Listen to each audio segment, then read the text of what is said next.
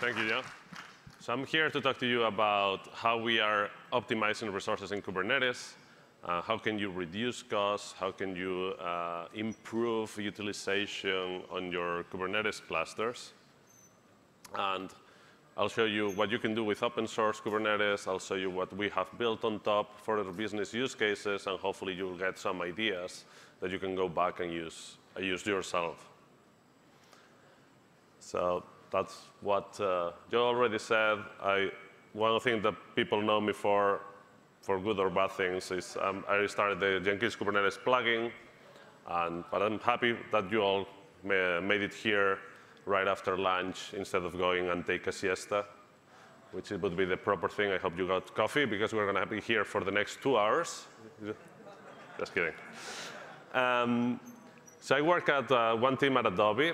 We use Kubernetes at Adobe. A lot of people ask me, oh, I didn't know Adobe uses Kubernetes. Yes, we do use a lot of Kubernetes stuff. And we're hiring, by the way. And I work at the Experience Manager product. It's a bit of an introduction so you understand what type of application we run. It's an existing Java OSGI application with all the things that happen with Java and the JVM. It was already distributed before running on Kubernetes.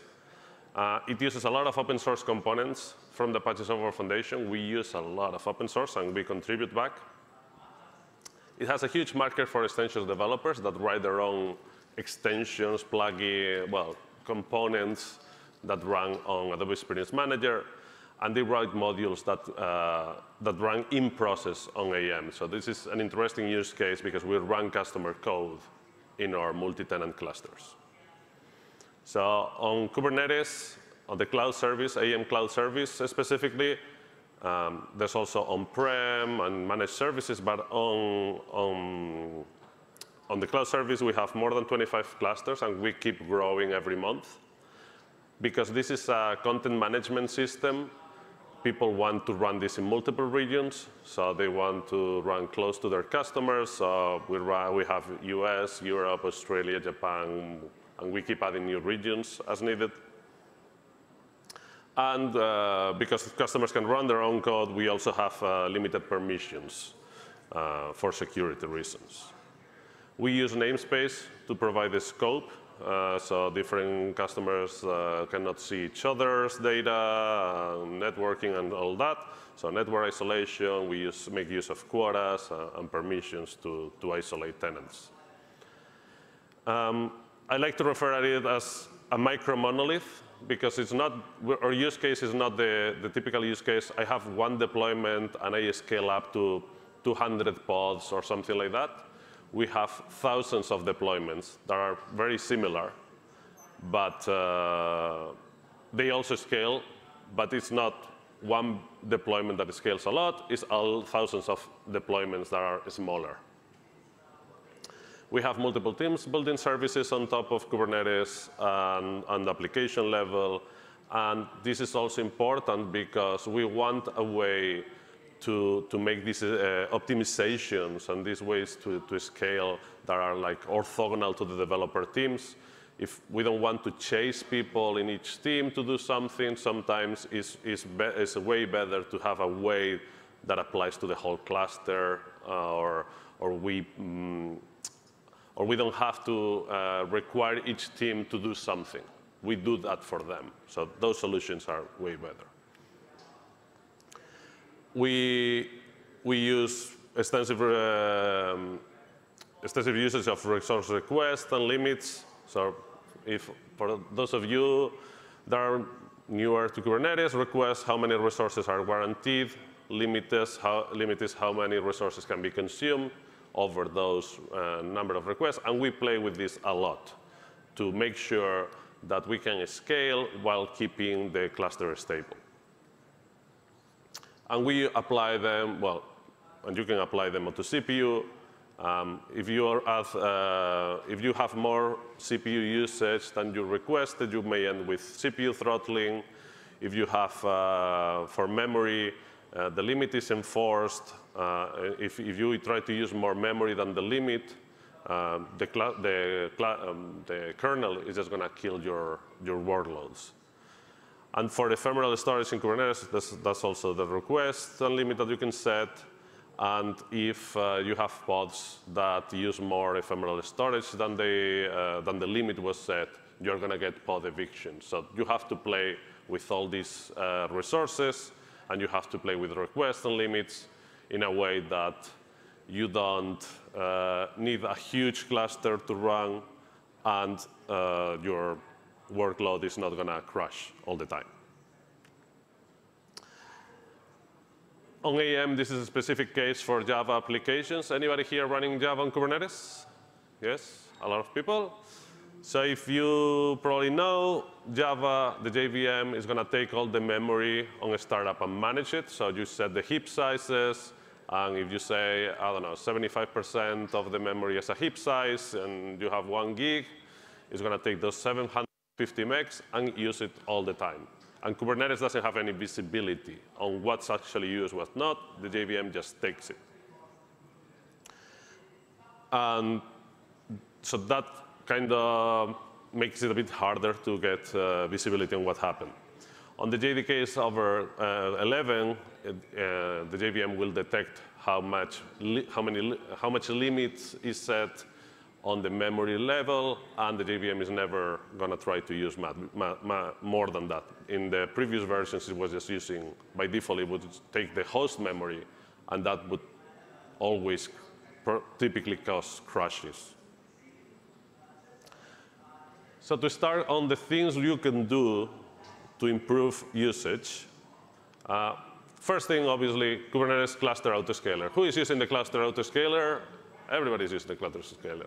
Unless you're running on bare metal, you're going to be using the cluster autoscaler to increase and reduce the cluster size. You can base it on CPU and memory requests. We always leave room for the spikes because you don't want new pods to require nodes and the time it takes for a node to come up and so on. And we have multiple scale sets for different reasons. Specifically, we want a different availability zones. We have multiple worker tiers, Kubernetes nodes as node groups on Azure. We have the maximum number of nodes that a cluster can have defined. We don't want to scale past the limits we know are safe. And we use the least waste scaling strategy that will minimize the idle CPU. I put a rough number there, 30-50. I mean, I don't think anybody on their same mind would not use the cluster autoscaler. Maybe some very specific use cases. But if we had to run clusters at full capacity all the time, the amount of money we would be wasting would be crazy. So things that you can see, these are examples, real examples. So you can see the cluster autoscaler going up and down in the number of nodes in a cluster. Some spikes that could be, I don't know, maybe it's a day of the week, or maybe it's business hours, or something like that for our customers. And we have these typical patterns. Sometimes you will see other patterns that are a bit more scary, right?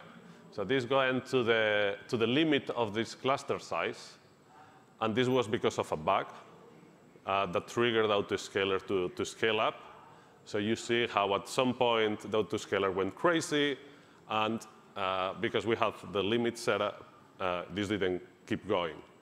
But you see, once we figure out what was happening, the number of machines just started stabilizing and going down. The other typical option you're going to have is the horizontal pod autoscaler. Who is using our horizontal pod autoscaler? A lot of people using it. So this is basically creating more pods of a deployment when you need them. And we have two metrics set up to the HPA autoscale on CPU and HTTP requests per minute. For CPU, it's a bit problematic because you could have periodic tasks or startup tasks that spike the CPU. So imagine somebody makes a mistake or a customer makes a mistake, and on startup, the CPU spikes. And especially with Java, maybe the garbage collection, things like that, this would cause a cascading effect. So if every time a pod starts, there's a spike on CPU, that would trigger another pod to start up that will also spike on CPU, and so on. So it's something that you gotta be careful about. AM specifically also needs to be warmed up on a startup because we are serving content. We want caching to be warmed up and a bunch of other reasons. And for us, like request-based autoscaling is better suited. As long as customers don't have expensive requests that if you have one request that takes a lot of resources, then the number of requests is not an indicator to scale up. And this probably saves us like 50 to 75% of than running at full scale, 8 pods, 10 pods, or whatever for each customer, right? So this allows us to run from 2 pods we use 2 pods for HA, for production environments. We have 1 pod for other environments, but we don't go to the run on the limit all the time. And here it's another example how you see that the number of pods more or less matches the requests per minute that we get, and the request per minute is again is a very typical example of business hours, night, number of requests that you get. And the pods just match. Another option you have on Kubernetes is the vertical pod autoscaler. Anybody using the vertical pod autoscaler? Less people, OK. So this is basically increase and decrease the number of resources used for each pod or each deployment. So you don't scale with more pods, you just take one and scale, increase or decrease the number of resources. Something that is problematic is that it requires the restart of the pods. So if you have something that is very fast to start, that may not be a problem. If you have something that takes a long time to start, then that's a problem. This could be set on automatically or on a next start, so you're not killing pods continuously. You could just say, oh, if this pod gets rescheduled or restarts or something, apply the changes then. But this also makes it slow to respond, and it can exhaust. If you scale, if all of the pods that you have running on the same node scale up at the same time, you can also exhaust the resources of the node. So we only use it in our case on developer environments, and we only used it to scale down if needed, and only for some containers, because of all the reasons, it's not very good for our production uses. So this saves us a bit, a small percentage, 5 to 15% or something like that, of the resources for developer environments. Now, some things that are outside of Kubernetes that we build ourselves for a use case. The first one is hibernation. And it's very similar to the scale to zero problem that you can solve today with the horizontal pod autoscaler and custom metrics. You could do a scale down to 0. Or if you use knative or something like that, or functions, then it's something like that. But this has a twist. First, our pods take a while to start, some minutes to start. So it's not like you can just bring down to 0 and scale up again. And we not only scale down a deployment, because most of the things you're going to find in Kubernetes here are deployment specific. So this is more of a business concept of a customer environment. So when a customer environment doesn't have any resources coming in for X amount of hours, we just scale it down. And we scale the whole environment, which is several deployments, and we also delete ingress routes and other objects that may limit cluster scale. So we hate a limit where we have a lot, because we have a lot of environments running, thousands of environments in each cluster. We have thousands of ingresses. And at some point, that becomes a problem for reprogramming the ingress controller. So on hibernation, we also delete those ingresses. This is implemented very easily, very simple. It's a cron job that just goes to Prometheus, checks the number of requests in the last n hours, and if it was not accessed, it just scales, hibernates it. And for the hibernation, because we change the ingress route that the customer would use or the user would use, and just we point them to a website where they can click a button and dehibernate it. And this, we are playing between 60 and 80%. We do it for only some environments, what we call sandboxes. So it's like development environments or developers, customer developers, different, more like playgrounds. And the savings we get, as I said, is 60, 80%. So this is huge for us because it allows us to pack a lot of things in the same cluster. And it's very stable in our case. And then at some point, what we're going to do is, if you haven't used your environment for X amount of months, we're just going to clean it, delete it, garbage collect it, whatever you want.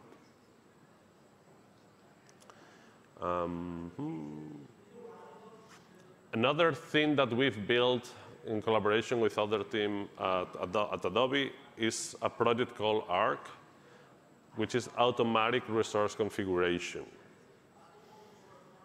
So one thing we noticed and we analyzed is that a lot of services request more memory and CPU that they are actually using. So Arc can transparently reduce these CPU and memory requirements. So if we see that one cluster has a utilization rate very low, like 5, 10% or whatever on like CPU, we just apply a percentage to the whole cluster or to the specific namespaces. This way, what I was telling you before, we have different teams doing different applications. So instead of telling them, you go and analyze what's your usage and do this and that, we just apply this all across all the namespaces, specifically for like sandbox stage clusters and non-production. We just go and say everything goes down. It doesn't touch the limits, so the side effects are a bit limited. Most likely, you're not going to trigger on Java the out of memory and the kernel killing your pods. Obviously, if for whatever reason many pods that use a lot more resources than they request happen to be in the same node, then you could get CPU throttling and some side effects. But then that's what we analyzed, right? We look at the utilization and what are the chances of high resource using pods being in the same node at the same time. So that's risk-benefit thing. Arc also has the recommender part that leverages historical metrics at the deployment level. So it will give you recommendations on annotations about the optimization of the deployment, on how much is being used. So it's a bit like VPA.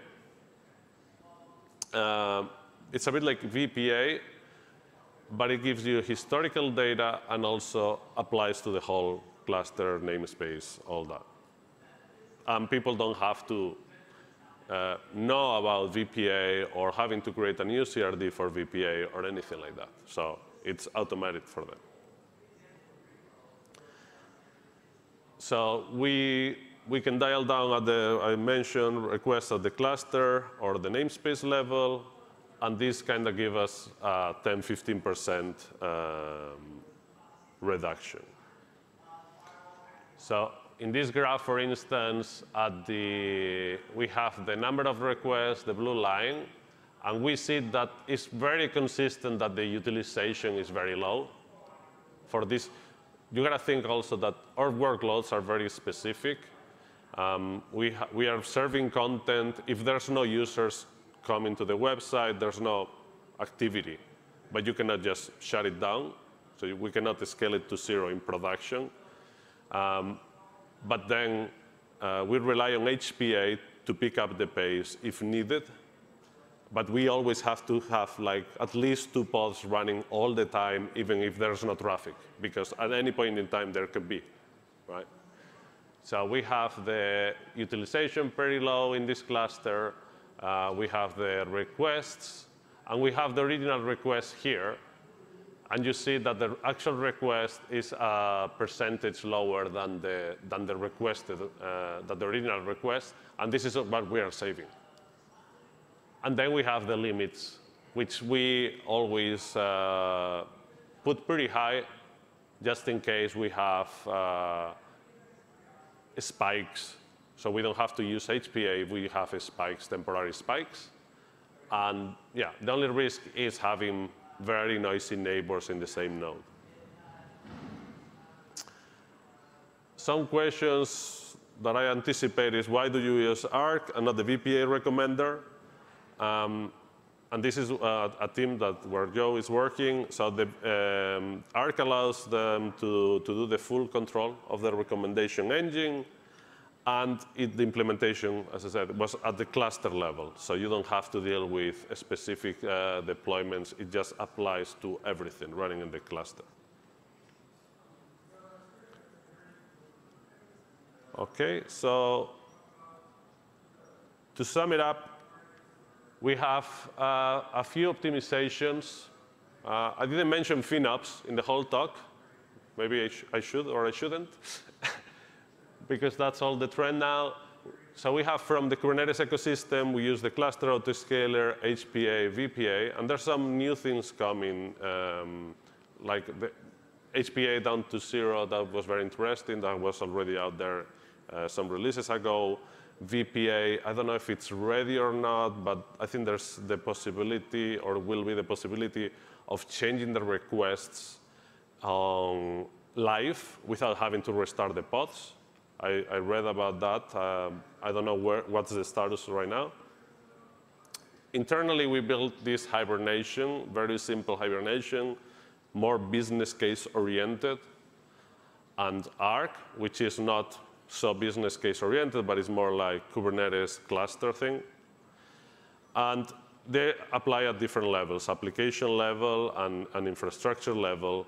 And hopefully, a combination of them will help you optimize and reduce the resources you need. So I hope this will be useful to you, and you can go and apply some ideas on your use case. And now I'll take some questions. Thank you.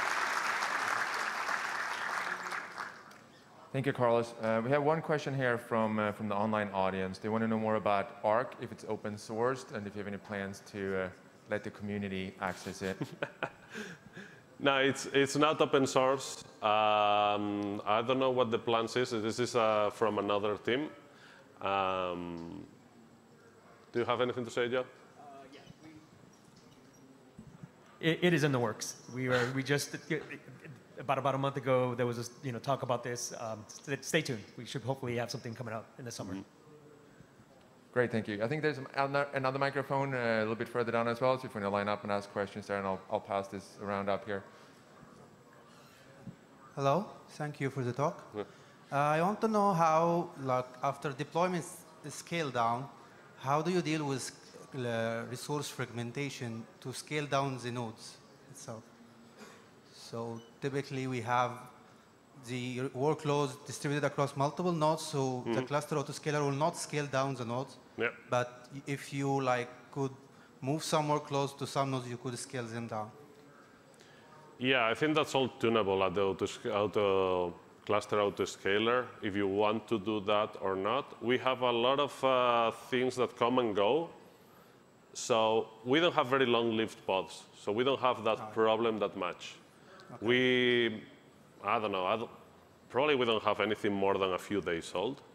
So it's continuously, we never had any issue with that. And we also applied updates more or less frequently, which may trigger node restarts and evictions to happen and so on.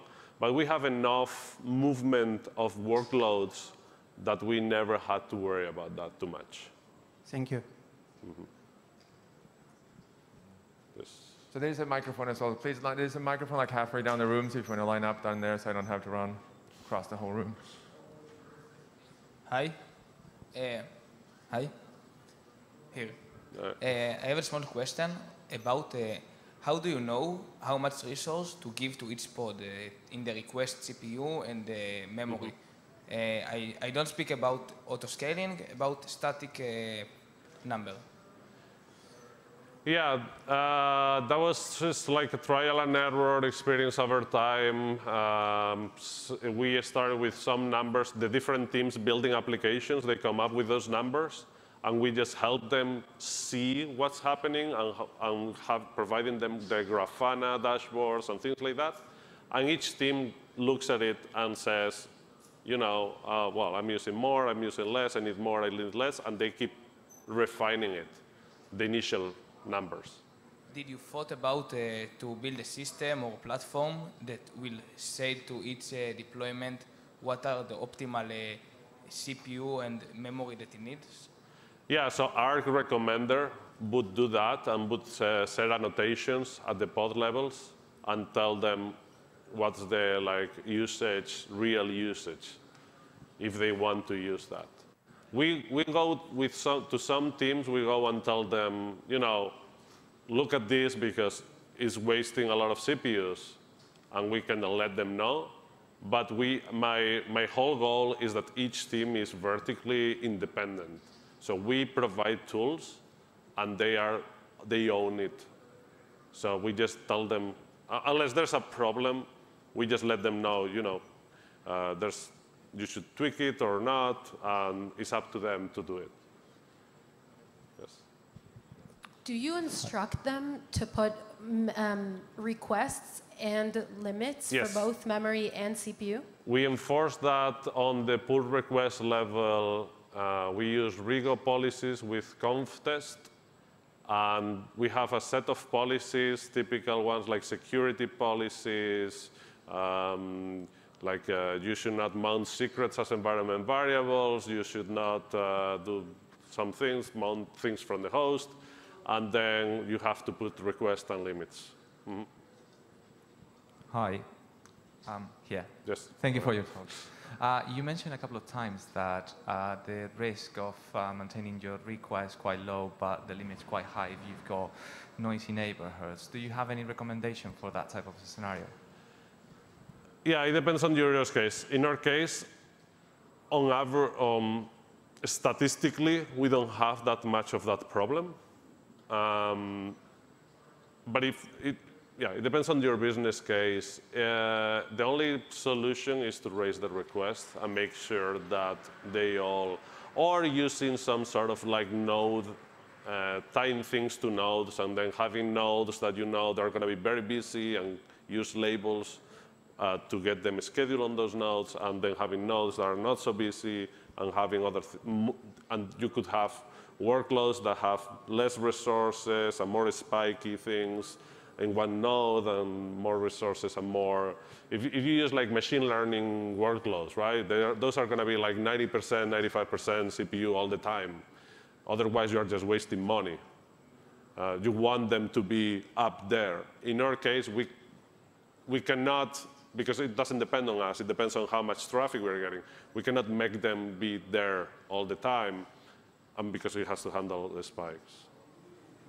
Yes? Is there any recommendation on the instance types that you're using? And are you using Spot? I don't know if you're using AWS, but are you using Spot or? We use Azure, and we don't use Spot instances because pricing reasons or whatever is not worth, I guess. But I've done it in the past. Just use Spot instances for things, I don't know, like Jenkins builds. You can just, on Kubernetes, just use Spot instances if you don't care If sometimes a build fails because there's no spot instances, you can wait a bit more, then that's fine. And the types of nodes, we use standard ones. We look at that. We look at the proportion. Basically, what we measure is the proportion between CPU and memory that our application uses. And then we went and looked at VMs that have that proportion. Because ours is pretty normal, I said. But yeah, if you have like high CPU usage, then you would go with a high CPU to ratio, CPU to memory ratio, and so on. So it depends on your use case, and also depends whether you mix workloads or not. But would you prefer like large nodes or too many smaller nodes? Oh, no, we prefer large nodes because there's also a limit on how many nodes you can have. So the larger, the better, typically. So I'm wondering if you could go into more detail here about your JVM configuration and the memory usage. I think the newer garbage collectors are able to release memory to the operating system. Yeah. We didn't have a really good experience with that, so I'm wondering if you could share your insights. So one thing, so we don't let the default JVM algorithm to decide how much heap. We set it, I think it's 75% of the available of the requests. Because that was, we don't have anything off heap, not much of heap memory. 75 was like the safe high number. You also have to consider the JVM changes the defaults based on how much memory and CPU is available. So I wouldn't recommend sticking with the defaults because then you're going to get surprises. Maybe you're using pods with less memory, and then now the JVM suddenly changes your garbage collection algorithm. It changes your amount of heap and things like that. So it's better if you always set it explicitly to what you need. And yeah, it was mostly memory, setting up the right memory. In this application case, we want the heap to be always the same amount. We don't want it to go up and down. You could also set that. You could say minimum, maximum, but that also, yeah, is the garbage collection working and things like that. Yeah. Yes. I have a question over here. Where? All right. Thank you so much for the presentation. At my company, we came with similar solutions, although probably a bit more crude. So my question is, what's next? Do you have any ideas of how to be more, make a better use of resources? Yes. So we want to improve hibernation a bit more. And we are looking at, I'm trying to figure out which one I can tell you about. We were looking at the different VM sizes, but we kind of left it for now. It looks good enough for us. As we start mixing maybe different workloads, we may have to revisit that.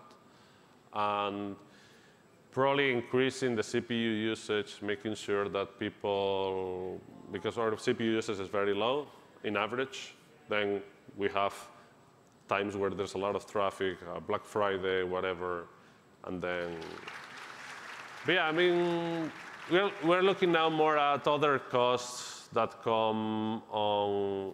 It's not so much about the infrastructure level, but it's on how can we pack more customers into the same clusters, because not only increasing the usage, but also having bigger clusters means less maintenance, less work to do. So it's not directly on resource utilization, but it's also in how to reduce the cost of operating the whole thing. Less overhead. I think we have time for one last question down there. One question over here. Carlos, so I've been reading over here, the back. I've been reading a lot about not setting CPU limits. I mean, I've been reading about people not recommending setting CPU limits on pods. Yep. We've been trying to implement that at our company. We just did that recently. What's your opinion actually about that? Yeah, I was looking at that recently. So what happens, if you don't set CPU limits, your workloads basically are going to share based on how much they request. So you have 2 pods requesting 1 CPU, they are going to share the CPU 50% of the time. The problem is when you have pods that request a huge amount of CPU, like things for our customers. So they have, I don't know, 4 CPUs or 8 CPUs, whatever. But then you have cluster services that you want always running that only need, like operators or something, that only need 0.5 CPUs. So now suddenly, this workload can take a lot of the resources of the node, and this other workload, which may be critical for you, is starved. So that's the balance why it's not clear for us whether we want to remove the limits or not. Thank you. Excellent. I think that concludes the QA section. If you have more questions for Carlos, please take it outside. And don't forget to rate the session in the app afterwards. Thanks, everyone.